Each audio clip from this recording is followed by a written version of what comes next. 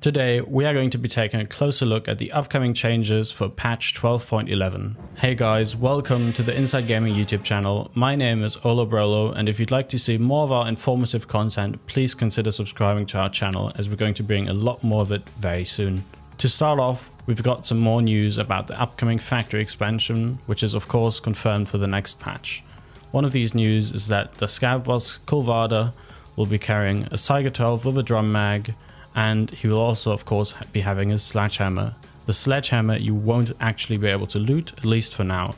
Nikita has said that maybe in the future they will make it a lootable item if they decide to add melee weapons as a equipable weapon. They've also said that they're not quite sure yet if he's going to have his own guards, but they do know that he will have his own special animations and that he might have a lower spawn chance than other scav bosses that we currently have. Furthermore, we've also learned that on factory, with the expansion, they're going to add at least one more player spawn so that the map will still have enough players. It's also been confirmed that there will be multiple new guns coming, but we won't get any new calibers, so we can be excited for that. But sadly, they've also confirmed that there won't be any revolvers coming in the next patch, which we've all been kind of waiting for a long time. But they have said that they might be coming in 12.12 or later. We'll just have to see. Another long-awaited feature coming to Escape from Tarkov in the patch 12.11 is the so-called scav karma. Now, this will be a rating assigned to your scav based on your scav playstyle. So if you behave badly as a scav, killing other scavs and scav players, your rating will go down, resulting in worse gear for your scavs, and also the AI will get more hostile towards your scav, meaning that they will start shooting you at some point. This will also affect scav bosses. So now at the moment, scav bosses will always shoot you if you're a scav player, but in the future with the scav karma, you will be able to run along with scav bosses without them shooting you if your scav karma is good enough. Now, having this good scav karma also comes with other benefits. Of course, your gear will be better, but another main benefit is that there will be a rating for fence, a loyalty rating. Now, this loyalty rating will go up if you behave well as a scav. This means that if your rating is good enough and you level up your loyalty level with fence, you will be able to actually buy gear that players have lost in random raids that they didn't insure, meaning guns, everything basically, that they haven't insured and they lost. You'll be able to buy it through fence if your rating is good enough. Now, to me personally, this sounds like a really good change, as it has always been difficult to play as a scav player because other scav players would just randomly kill you. And I really hope that this is going to add a lot more player interaction between scav players, which to me sounds like a really fun activity. Another new gun related feature coming in the patch will be malfunctions. Now for now, these will be limited to misfires. These will also be connected to your gun's durability, meaning that if you loot a broken gun, let's say it's been shot a lot, it will lose durability as it does right now, but now this will mean that the gun will have a much higher chance to malfunction, or in this case misfire. You will then have to clear said misfire, and the higher your skill with said weapon, meaning your weapon mastering, the quicker it will be to clear the malfunction or the misfire. Something that the community has not been as excited about are the grenade launchers, and there will be another one coming to the game called the GP30 grenade launcher. It's an AK underbarrel grenade launcher, but it will not be implemented with this patch. They've said that it is completely finished and they could implement it, but they're waiting for new mechanics to come into the game before they do, which should please a lot of people. Something else that they've been working on are weapon sights. They will be reworked for this patch, meaning that the glass or the reticles will be different, at least for some sights. We don't actually know what this will change or how this exactly will work, but it will definitely be changed and we'll have to look and see how it plays out.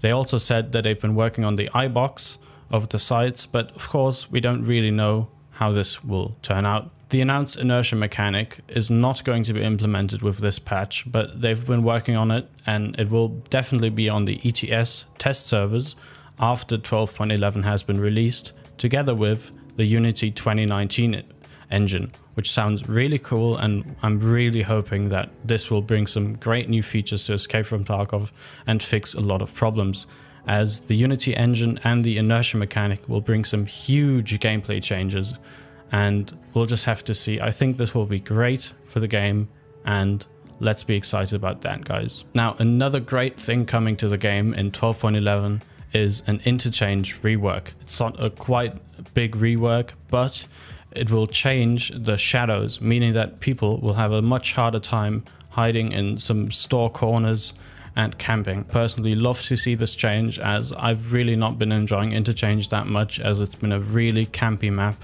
and it's just not been that much fun to me personally. Another thing that BSG has been working on constantly is the netcode. In my opinion, it's already improved a lot since I've started playing the game, but they're still working on it. They've been changing the servers weekly.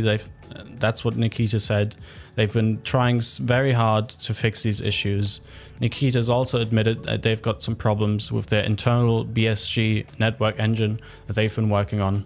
But another problem they have is the Unity engine itself, and we can hope that the Unity 2019 engine will fix some of these problems. Pestily then also pitched an interesting idea to Nikita during the stream, saying that he would love to see a special server that you can select through the launcher, which does not have a ping limit, meaning that you would be able to play with your friends from all around the world. For example, if you're from Europe, you currently can't really play with people from Australia and New Zealand, for example, as your ping would be way too high and you would just keep getting kicked.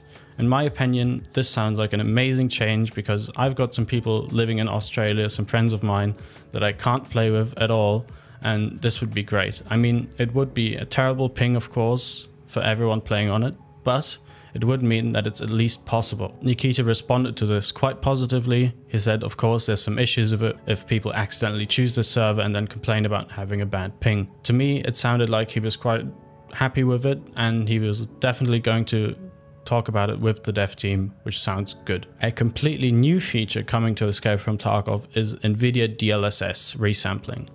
It might be coming with this patch. Nikita said it's probably going to be coming, but we don't really know if it's actually going to come with this patch, but if it doesn't, it will come with 12.12. What is resampling, or DLSS? It means that the game is actually being rendered at a lower resolution and is then upscaled by your graphics card to look better.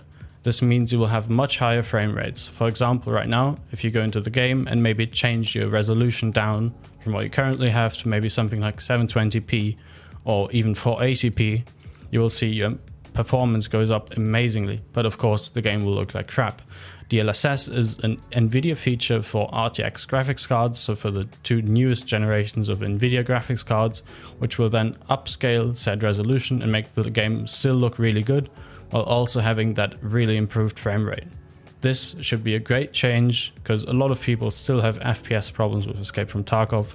Of course, the big problem with this is that a lot of people can't buy graphics cards right now, as they're all out of stock and really expensive, but at least for the people with the newer graphics cards, this should mean a much better performance in the game. They also teased that there will be more NVIDIA features coming in the future, which does sound like they might be implementing RTX features into Escape from Tarkov, but of course we don't really know anything about that yet, so we'll just have to stay tuned. Now, 12.11 will also be bringing some new streamer items from your guys' favorite streamers, meaning that there will be a new streamer item for Aqua FPS, General Sam, Willa Z, and Evasion. Something that I'm personally really excited about is the upcoming late wipe event called Free Labs. This will mean that you will be able to go on labs without a keycard, without any problems. Everyone will be able to play it, meaning that if you've never been able to play it because you didn't have the money, or you just thought it would be too expensive, or there would be too many geared people, you can now play it for free when the event starts.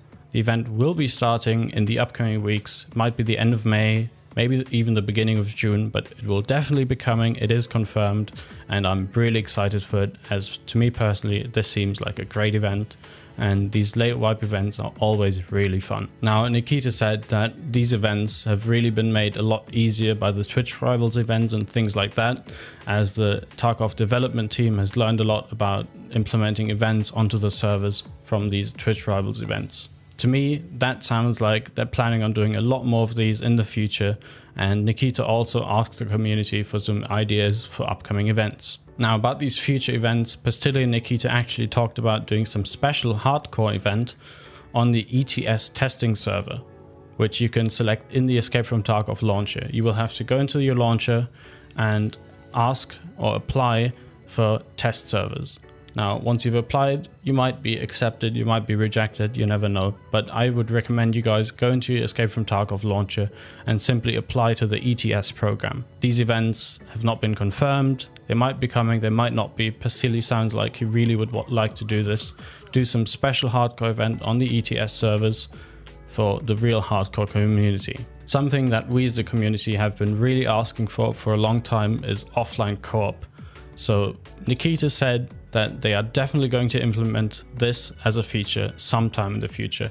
He said it might be about a year, maybe even less than a year, but it will take some time. And he also said that it won't be that easy because they would have to assign a lot of servers to these offline raids if you're going in as a duo, and he said they don't really have the capacity to do that yet. So it might be linked to some quests, some storyline stuff. It might be locked by quests. They don't know how they're going to implement it, but they are definitely going to be implementing it. Now, something else that Nikita talked about a little bit was the arena. He once again stated that it will be a standalone game separate from Escape from Tarkov, and it won't be released with some Tarkov patch. It will be a completely separate thing. And he also said that it won't be coming in 2021, meaning that it will probably come in 2022 or maybe even in 2023, but it will definitely take some more time. So then we come to the new maps, Streets of Tarkov and Lighthouse. These maps won't be coming with 12.11, but Lighthouse will be coming before Streets of Tarkov, and Lighthouse is said to be coming this summer, probably July. We don't quite know what that means yet. So I'm personally thinking that Lighthouse might be a wipe, meaning that this factory expansion could not be a wipe, but we don't know that yet. This is all unconfirmed. We just know that it is coming in the summer. Now, Streets of Tarkov has been pushed towards the end of this year. Nikita said that they definitely do want to release it in 2021, and it will probably have to be a partial release, meaning that only a part of the map of Streets of Tarkov will be released. And he also said that it will still be a huge map, even if it's just a part of it. Another thing that won't be implemented with this patch and has been pushed to either 12.12 or even beyond is VoIP.